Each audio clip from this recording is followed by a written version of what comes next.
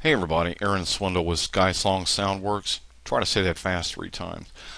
I wanted to create this tutorial to help the people that are new to flight simulation, help them to install their add-ons.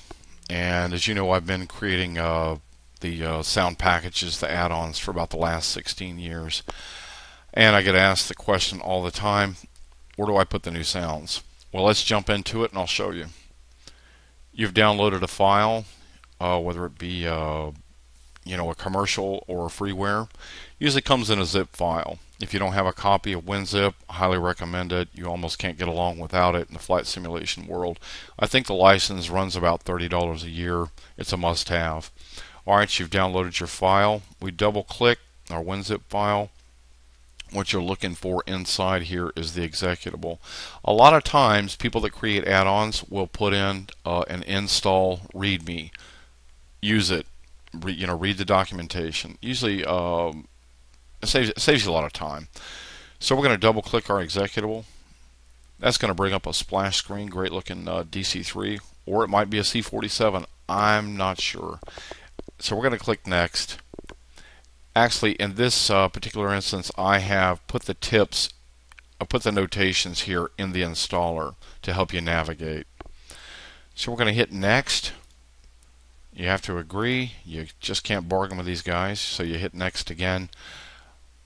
Here I've gone ahead and started the navigation process for you. C, which is your hard drive, program files, which is where all your programs reside, Microsoft Games, that's the beginning, and then you're going to have to finish the navigation yourself. So we go to Microsoft Games. We're looking for the particular simulator that we're going to install the sounds in. This instance we're going to use Flight Simulator 9. We're looking for our aircraft. Which aircraft were we looking for? We're looking for the DC-3. Not as fast as I used to be. There we go. Looking for our sound folder. There she is. Click OK. Hit your next. It's going to tell you that it's going to decompress the files into that folder you just chose. We hit start. There they go. They're in there. It says it was successful. You click next. Hey, you're done with that part of it. I'm going to exit out of this. I'm going to go directly to the drive and show you a couple of things that I think are important that you need to know as a new sim pilot. Again, we go to computer, C drive, come down here and find our program files. Go down here and find Microsoft Games. Scroll that up so it's easier to look at. Microsoft 9, and we're looking for our aircraft. There we go. Again, we find the DC-3. As you can see, I've created a backup folder here for my old sounds.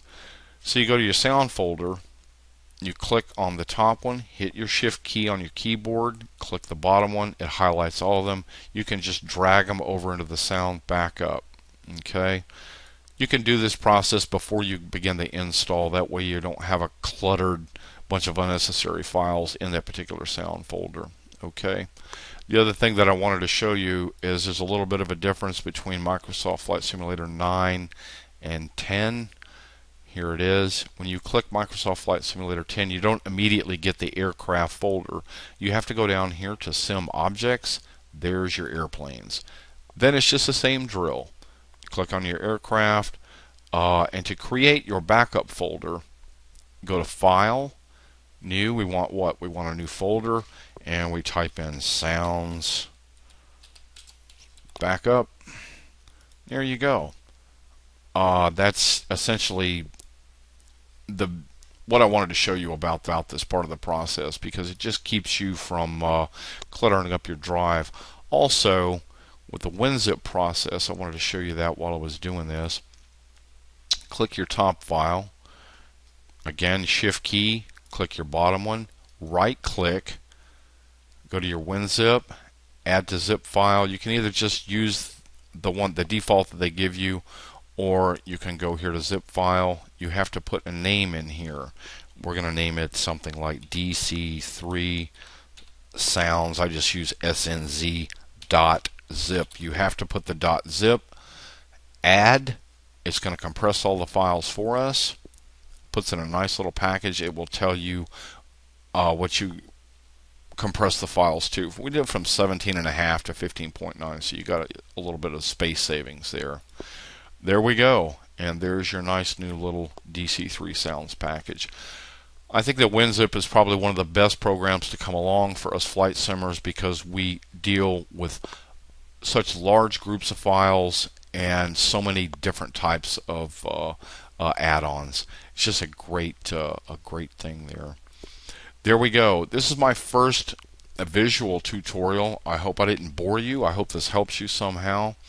And I'd like to take a minute to thank Nels Anderson of FlightSim.com.